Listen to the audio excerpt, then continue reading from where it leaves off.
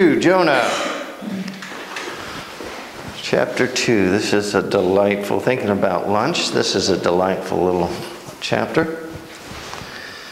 And Jonah prayed to the Lord his God from the stomach of the whale. And he said, I called out of my darkness to the Lord, and he answered me.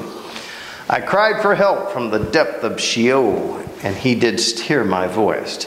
For thou hadst cast me into the deep, into the very heart of the sea. And the current engulfed me, and all thy breakers and billows passed over me. So I said, I have been expelled from thy sight. Nevertheless, I will look again toward thy holy temple. Water encompassed me to the very soul, and the great deep engulfed me. In other words, he's drowned. Weeds were wrapped around my head, and I descended to the root of the mountains. The earth with its bars was around me forever, but thou hast brought up my life from the pit, O Lord. Even whilst I was fainting away, I remembered the Lord, and my prayer came to thee up to his holy temple. Those who regard the vain idols forsake their faithfulness, but I will sacrifice to thee, O Lord, with the voice of thanksgiving. That which I have vowed to you I shall pay, for salvation is from the Lord. And with this the Lord commanded the great fish, and it vomited Jonah up onto dry land. Metro Diner. Stop it. This is almost comical in a sense. And, you know, people will say, well, this ain't true. It could never happen. Huh? You never know. Stranger things out in that ocean than we can even imagine.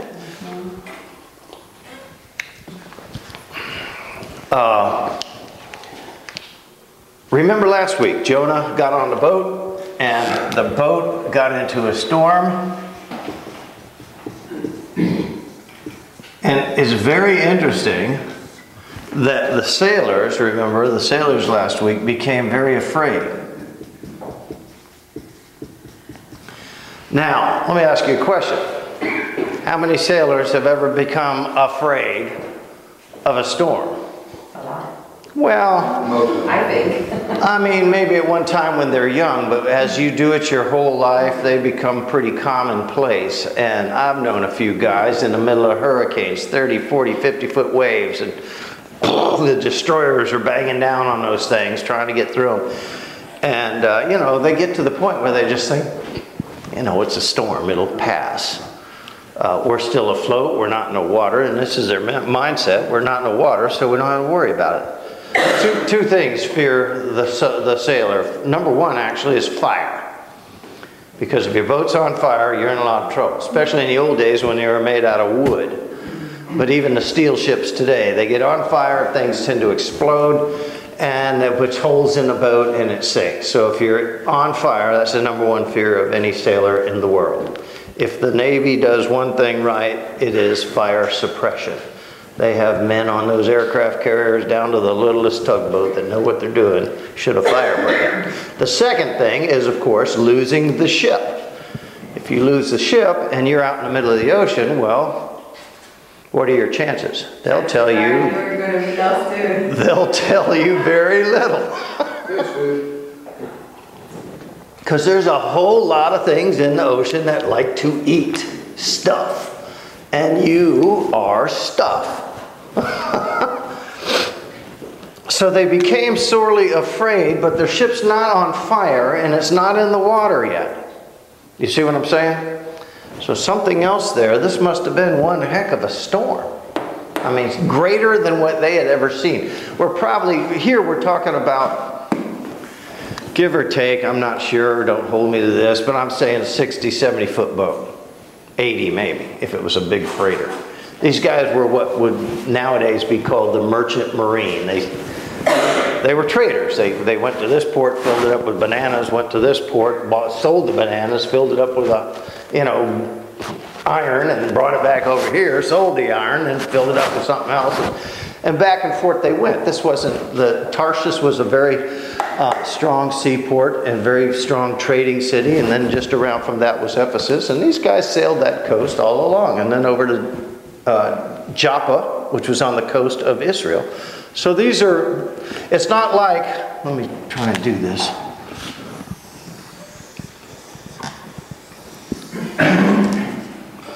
Okay. This is modern day, what we call Turkey. This was Ephesus right here. EPH, Tom. Whatever. That's Ephesus. Very huge, because over here was Greece with Athens and all them, and the trade between them is incredible, you know. So here was Tarshish. Here was Joppa, basically. Here was Israel. So that's your map. So these guys would sail, and it wouldn't be a terrible sail. It would just be kind of like one of these things. And then it would be back and back and back, and they've probably done it 7 billion times. That's what they do. That's what they do for a living. They trade with this and this, probably pick up arms and stuff from here. It was very strong. Both of these were very strong Roman-occupied trading centers, and all the good stuff from here then would go on over to Rome. So this is what we're talking about. A lot of people put Paul way out here in the middle of the ocean. That's probably not the case. Or Paul, when he went to Rome, didn't go that way either. He probably went like that. But anyway, so Jonah could be in here somewhere. You know, here's his boat. Which anytime your boat goes down, that's not good. But it's not terrible. In other words, there probably could have been or would have been a lot of boat traffic in that area. There wasn't just this one boat. It was obviously a boat for hire. He paid the price. He got on. He went down in the boat and went to sleep. Obviously, the storm didn't bother him until the sailors woke him up and said, "Are you the cause of this storm?" Well, they all then, what did the sailors do? Well, they became afraid and they prayed to their gods. Now, we don't know what gods those were, but we are told they prayed to their gods. Second question. How many sailors do you know are that afraid of a storm? Second of all, how many sailors do you know pray to God? Oh, they're shouting his name, but I don't think it's in a reverent way. So these guys are praying to their God. Thirdly,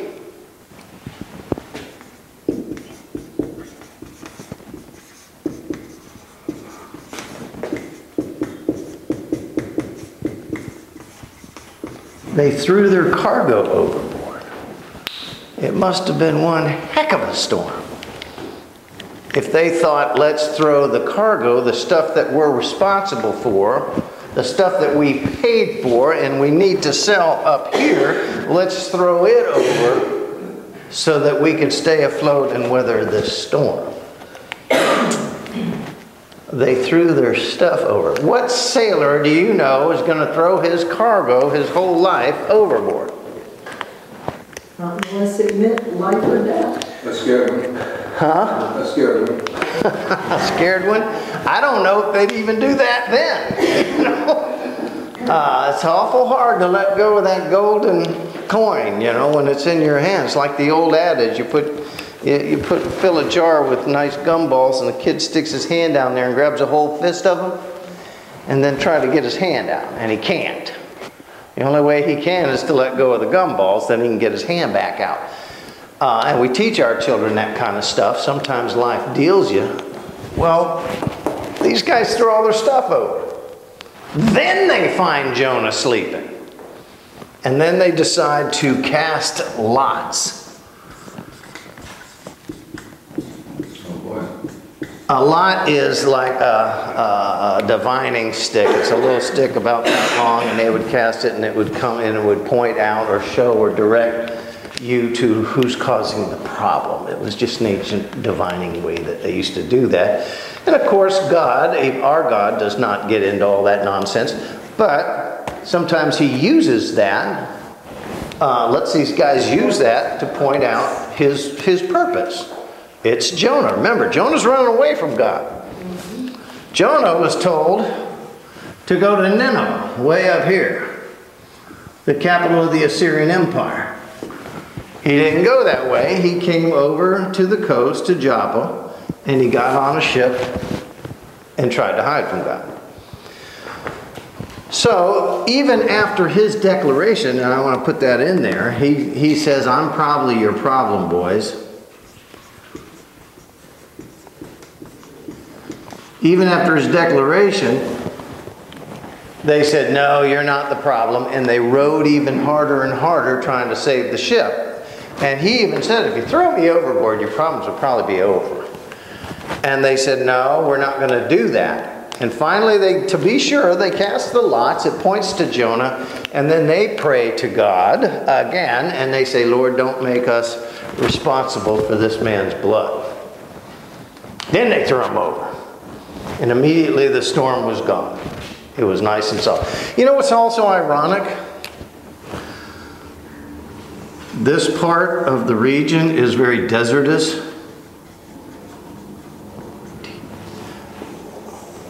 Not a whole lot of bad storms in that region of the world.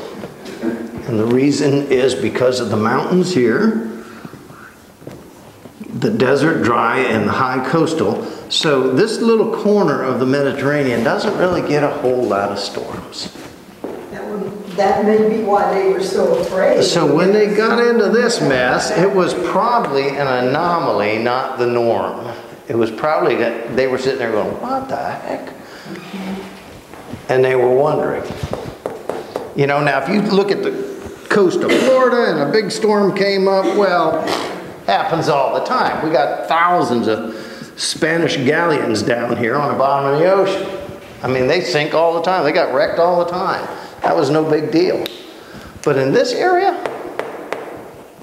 it's like expecting a snowstorm in the middle of the Saudi Arabian desert. And all of a sudden it starts snowing.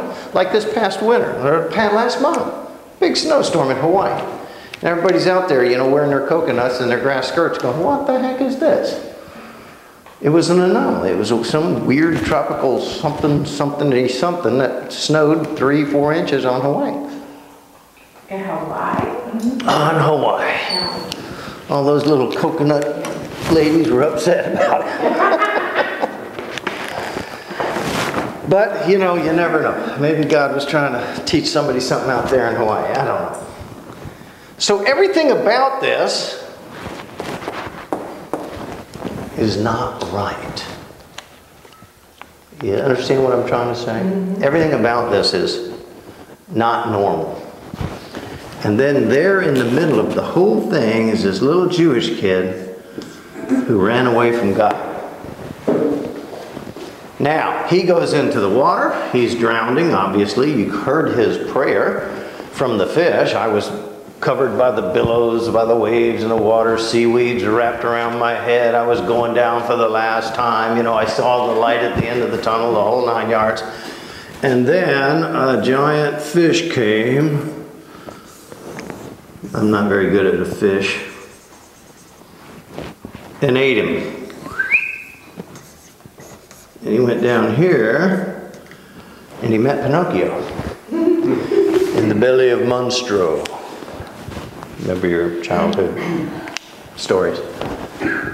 And it's from the belly of the fish. 3 days passed. You know, he should have been right by then. Wonder what he told his wife when he got home. Where have you been? 3 days in a whale, man. Yeah, right. I'm buying that one. Marinating. What was her name? 3 days in a whale. And he prays, and the prayer we see this morning is desperate to the Lord. How about that? You know, in Jonah, everybody says, oh, wasn't he a great guy calling on his God? Let me ask you a question. How many options did he really have? Think about it. No, none. Less than none. You know, in another day or so, he's going to be fertilizer on the bottom of the ocean if he doesn't get out of that fish. Let's face it. So I'm really not saying that Jonah was a spiritual giant. He was just a kid, a Joe Blow that didn't want to do what God wanted him to do, and God was determined to say, when I want something done, I want something done. Do you understand? How many guys face that in a Bible? Every single one of them. Gideon. How many men you got, Gideon? 30,000. How many are you going against? 50,000. All right, take all your men down to the stream. Those who kneel on their foot to drink, send them home. Those who just lap up the water with their hand, keep them. And he does this. Well, he sent 25,000 guys home. So he's saying, Lord, how many men you got, Jonah? Or Gideon? He says, well, I got 5,000 now. How many are you going against? 50,000. Okay, do this. And he does that. And, well, he ends up, long story short, he ends up with 300 guys. He says, Lord, I got 300 guys against 50,000 or whatever. He says, now we're ready to go to war. What? That's an impossible thing. Well, a whole lot of this is impossible. And Gideon, well, he wasn't in the belly of a whale, but he probably would prefer the belly of a whale to facing an army that outguns him a thousandfold. You see what I'm saying? God sometimes calls us to impossible places and says, okay, big boy, let's see what you got. You say you trust me. Well, we're going to find out today, aren't we? And he calls upon the Lord. Now, given the fact he had no options, that's not really a giant theological monumental conversion. Not yet. But he was at least smart enough to say, boy, I finally surrender. And that's what it's all about. Surrendering that I can't do it myself. I can't control my life myself. I can't get to eternal life myself. I can't get off this planet myself. If God does not save, and the scriptures speak this so clearly, if God does not save, you cannot be saved. 100 different ways he says that throughout scripture. If I don't build a house, the house ain't going to be built.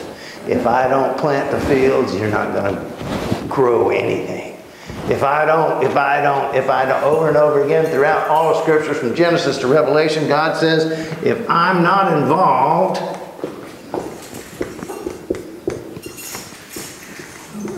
V-E-D, you are wasting your time.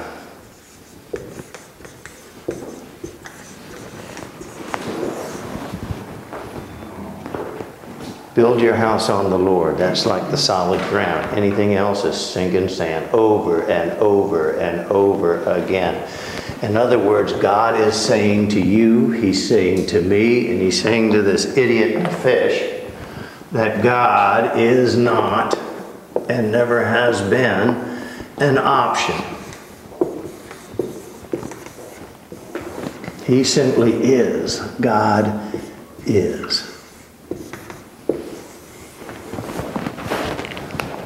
God isn't something you decide upon when you get around to it. God is not something you might listen to if you want to. God is not somebody you'll pay attention to if only you benefit from it. When God calls, it's time to move. It's time to walk. It's time to run. It's time to fight. It's time to do whatever he's asking you to do. And you know what? If you go throughout the scriptures from now all the way to the end, God has, and I'll even back this up with my own life, when God wants you to do something, he will make it most plain to you. There will be no doubt in your mind. I used to love my dad. He would look and he'd say something and I'd go, but dad.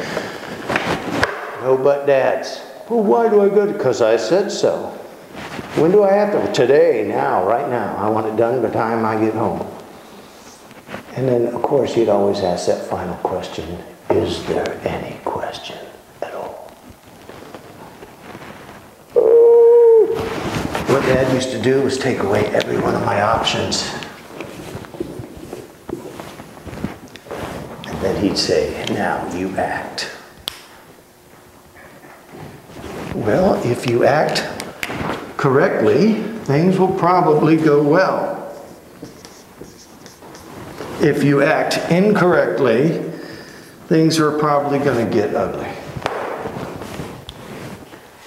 But then again, God's in charge, not us. What does that mean? Well, it involves a certain surrender to that authority. If nothing else, this story shows how God can take a little wind and a little weather and melt the hearts of the strongest men. You know, what's a storm? That's nothing but high and low pressure banging into each other. And that's nothing, high and low pressure is just caused from the unequal heating and cooling of the Earth's surface. What's that? We can figure that out. We know that from physics. Hot air, cooler air, they get together, they don't like each other, and they kind of, lightning bolts start flying. That's nothing more than positive and negatively charged particles in the air, in the water. And yet, God can make that to where the hardest, most seasoned professionals are afraid and doing stuff they don't normally do. Like, I don't know, sailors having a prayer meeting? Probably not. Throwing their cargo overboard? Probably not. Finally throwing a man overboard? And see, that's the one good part of the sailors, is they didn't want to do that. Sailors knew that once you're in the sea, you got no chance. So they, even before they did it, they prayed to Jonah's God to say, please don't hold us accountable for this man's blood. Why would they pray that? Because they know once he's in the sea, he's done. They weren't too far wrong.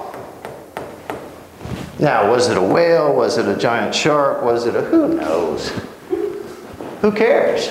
He wasn't chewed up. Well, the fact of the matter is God took his options away. And that's what this is all about. I am not an option. I never was. And if you push me aside and think that it's going to be okay, like I said, when God has something for you to do, you will know it very plainly. To the point where God will say to you, literally, in one way or another, do you have any questions? If you do, now's the time to ask that. You see. So chapter 2 tells us, we see this great confession, Lord, save me, I can't save myself. Well, that's the truth of all of us. That is the fundamental, foundational truth of Christianity. By no other name can you be saved. If God doesn't save, you ain't going to be saved. You want to go half your life struggling, fighting like Ecclesiastes, trying women and song and wine and possession and knowledge and all this other stuff? Fine, you're just wasting your time. Because in the end, as he says at the end of Ecclesiastes, when all's said and done, everybody's been heard, all options have been played out, there's God. Behind it all, there's God. Albert Einstein, one of the greatest brains on the planet, he was not a Christian man. But by the end of his life, he became one. And the reason, he says, the farther I look into science, the farther, if I'm honest with myself, the farther I look into science and I understand just a fraction of this universe's workings, the more I'm convinced that there is a God. That was Albert Einstein, whose life was steeped in science, mathematics. He didn't give a hoot and holler about theological or mythological gods. But yet there at the end of his life, he says, perhaps I should call upon this God now. For I have wasted my life searching for answers that only he can provide. Wow, that's Einstein. That's not Joe Blow down on the corner. One of the most brilliant minds ever finally came to the conclusion, God is, and I ain't. The great I am and the great I ain't. God is not, God never was an option. Now, it took this guy 3 days in a whale to figure that out. And he vomits Jonah up. That must have been a sight to see. And God's going to say to him, now, what? I got something for you to do, John. I can't quite remember what it was. Do you recall? I got to go to the capital of the worst people, of the mightiest army, the nastiest, bloodthirsty cult I've ever known, who hates Jews, by the way, especially Jews that have been in a fish 3 days. And I got to tell them to behave themselves. I can see God's big old smile right on the money. And you know what? You're going to walk. There's no mass transit. So I'm assuming God barfed him up back over here on the Israeli soil. And he still had to travel probably a couple of months to get to Nineveh. Y'all know how the story ends? Dun, dun, dun. Tune in next week. Same bat time, same bat channel. But the story isn't over with Jonah. That's just the first half. The story actually ends with Nahum 40 years later. Jonah's just the tip of the iceberg. God's going to aggravate another guy named Nahum. Now, Nahum's a little smarter. Just a little bit. Don't read it in advance, Barbara. I don't know if you... She always does. You're one of those people who goes to the end. How's this thing end? Anyway, yeah, I'm getting some feedback. Everything I say, I hear twice. It's like there's two me's in the room. Anyway, we'll do chapter 3 next week, and then if you want to do Nahum, that's just right down the street. I have Sunday school next week with the cook-off next week. Oh yeah, we probably should not, huh? Cook-off. I'm going to be in that too. What we cooking? Soup. Category of soup. Any kind of soup you want. For the hot week. For the hot week. Hey, I didn't plan that. Make a request, will you? Sunday school? Huh? That's what we're deciding right now. Probably not. Let's just say no Sunday school next week. Okay. Because of the cook-off, they're going to be noisy and making noise and all kinds of stuff. And besides, I'm going to be preparing the championship soup.